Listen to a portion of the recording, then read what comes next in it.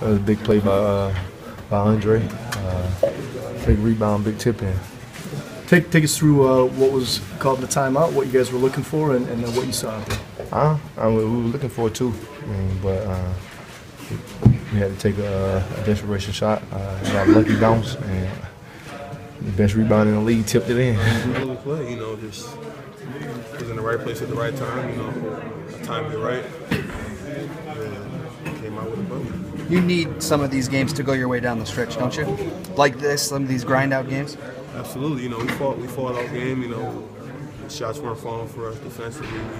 We struggled a little bit with our movement, and to come out with that type of win at the end of the game is pretty satisfying.